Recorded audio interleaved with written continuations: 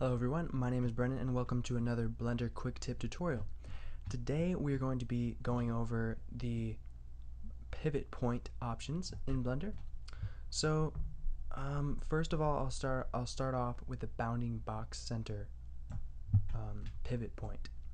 So with this one it will pivot no matter where you move it, it will pivot on the bounding box. And the way you see that bounding box is you go to the bounding box view, the viewport shading, and that's what the bounding box for this object looks like.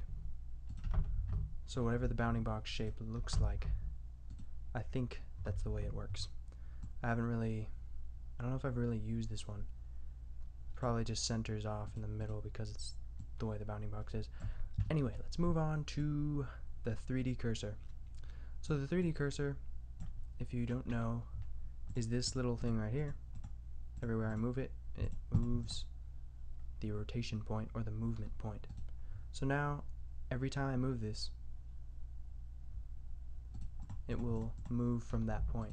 So say that I rotate it, it will be rotating from the 3D cursor, which is that little thing, little crosshair looking thing. Okay, that's what that does. If you want to rotate, let's just say you have two objects. I'll give you an example here. Say you have this cube and you select it and then press cursor to selected. And now if I rotate this plane, it will rotate from the center of this cube, which is where that cursor is now.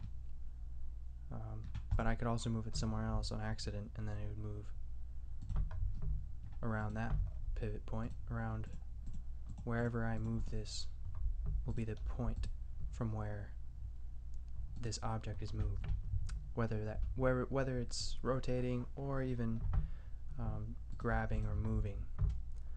Okay, so let's move on to individual origins. Whoops, I accidentally right clicked while I was left clicking. I'm going to select individual origins, and what this does is it rotates every object on its own origin. So if I rotate these, they both rotate on their own origin. Instead of rotating like this cube on its own origin, which it already does, if I select multiple objects, they will all rotate on their own origin, just like this. So if you just wanted to rotate a bunch of objects the same way, all you have to do is rotate on origins.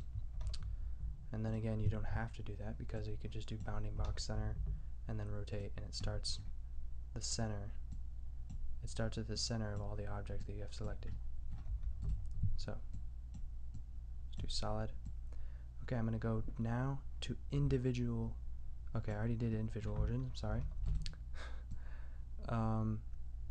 Let's go to median point. So median point is this little dot right here.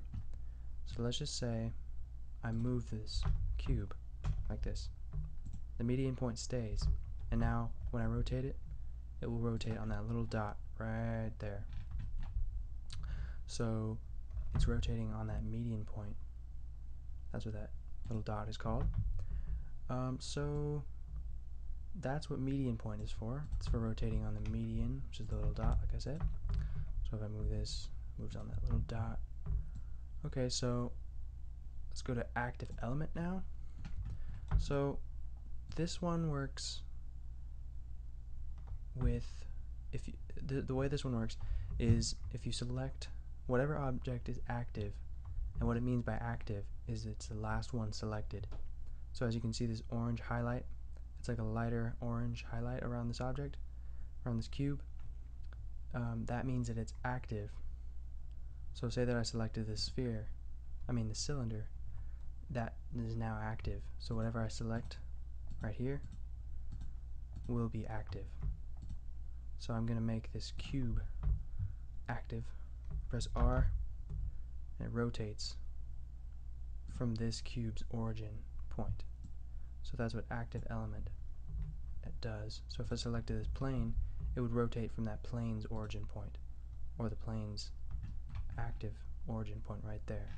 So if I move this origin point, like say that I do this, and then I move it from the plane, it'll still move from that little dot. And that's why you see these transform options right here on that little dot. So that's it, pretty much. Yep, that's it. If you look at all the pivot points, I've gone through all of them, and I hope this has helped you, and I hope it's awesome. And I thank you guys for subscribing. I keep getting subscribers every day. It's amazing. You guys are awesome, every single one of you.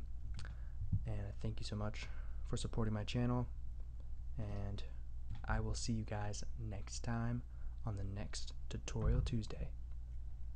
Talk to you later. Bye-bye.